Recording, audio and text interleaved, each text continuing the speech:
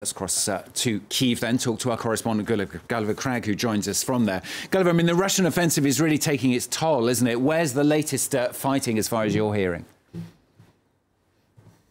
Well, the Ukrainian General Staff's report this morning sounded a bit like a repetition of yesterday's morning report. They say that they pushed back a ground offensive near the locality of Dolina, which is to the northwest of Slovyansk. It seems generally that they are managing for the moment to stop the Russians advancing on the ground, but the Russians, as you said, are supporting their attacks with these massive artillery bombardments. Yesterday, in particular in Slovyansk, a market in the city centre was hit. 2 people died, 7 were injured.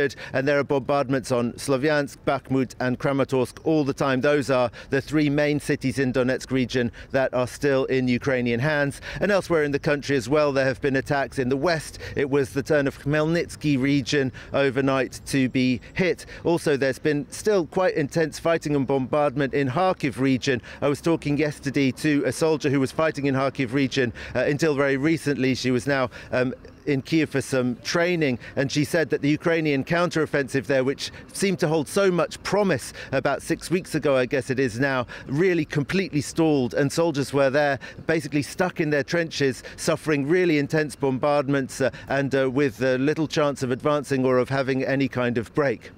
So with all that going on, Gulliver, what do we know of the morale of the Ukrainian troops?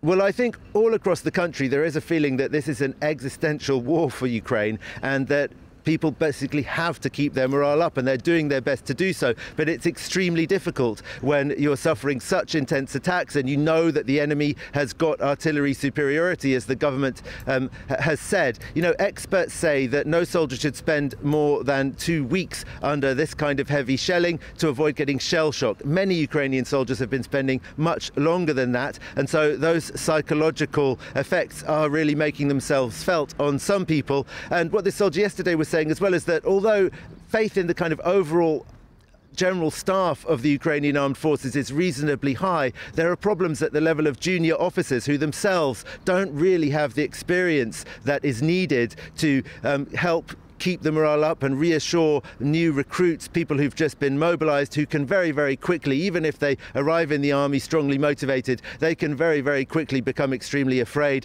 panic and lose their morale when they see their colleagues being injured and killed in such great numbers. Gulliver, thanks very much. Gulliver Cragg joining us there from Kiev.